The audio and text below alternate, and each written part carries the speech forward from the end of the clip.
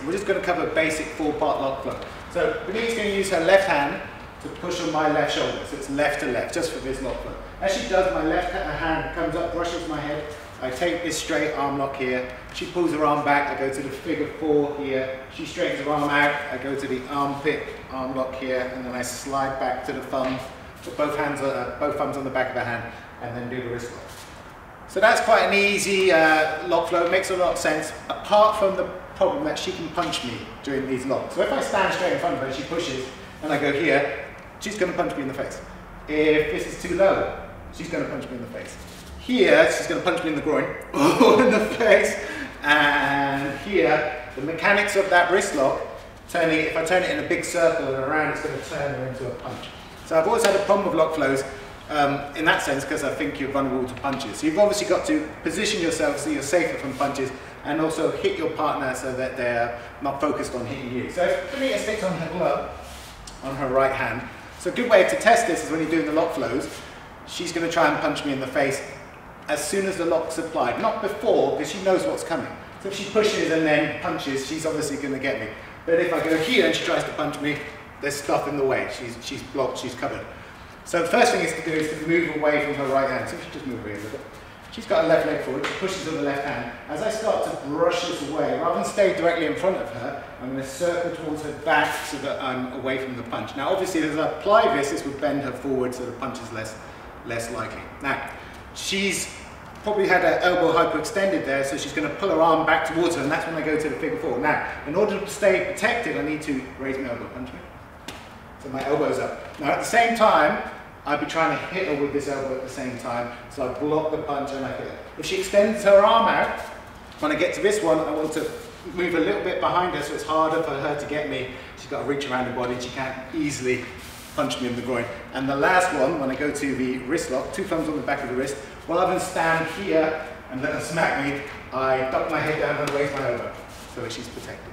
So she's got 1 chance to punch me, and I've got 1 chance to apply the lock. But with good positioning, I'm out of the way of a lot of those punches. Let's go for it slow. So she pushes to the left, I brush it off, I move behind her here, so there's no punch there. As she comes in here, go slow because I want to hit you, my elbow's up, so I'm protecting. Rather than do the figure 4 where she bends her arm, I reach and grab my wrist and stay like this. I want to try and hide my head and also hit her with this elbow in the head.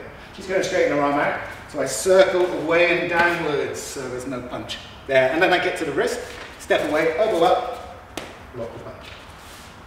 So that should make a little bit more sense because it's defending the punch while simultaneously applying the lock. And we've got 4 locks going on. The next thing we need to do, if you take that please, is hit her in the spaces so that she's not going to punch me, or it'll make me easier for me to apply the locks. So she pushes on my shoulder, I want to go here and then straight into the hammer. Because she's not going to let me fully lock her arm without first causing her some sort of discomfort and distracting her. So obviously if the pad wasn't there, that would be right to the bridge of the nose, smash, and then this one would move in for the second one.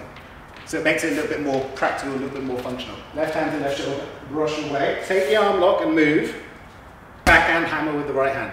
As she bends her arm to bring her arm back, I allow her to pull it back, grab my wrist, and then elbow to the pad. Now I've got to be careful on that one because I could hyperextend her shoulder here.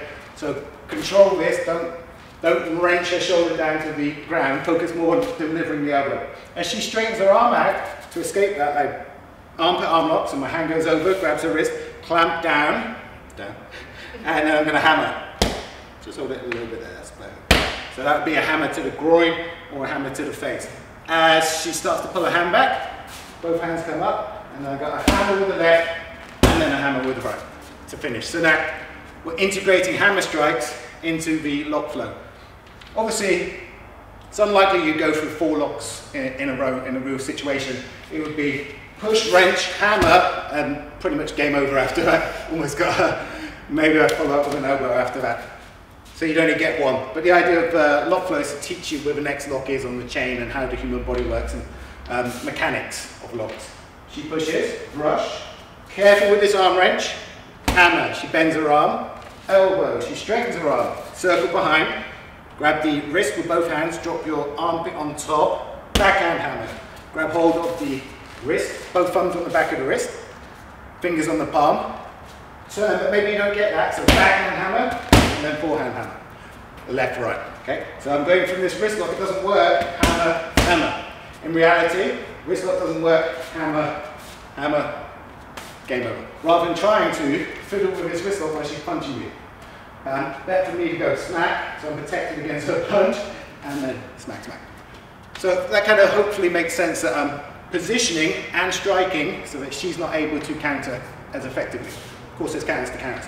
One more time. Left hand, left shoulder. Left hand comes up. This would be an arm wrench, and I could rotate it downwards. Backhand hammer. She brings her arm back. Elbow. She straightens her arm out. Two hands on the wrist. Turn her elbow towards the ceiling. Clamp down with your armpit on top of that, and that would obviously be me dropping my body weight like this, which would be a broken arm for her. But if she's still there, backhand hammer. Two hands on the back, two thumbs on the back of the hand. Lift your elbow in position. Left backhand hammer, right forehand hammer. Back to stance. So that's a little lock flow in the Filipino martial arts using positioning and hammers.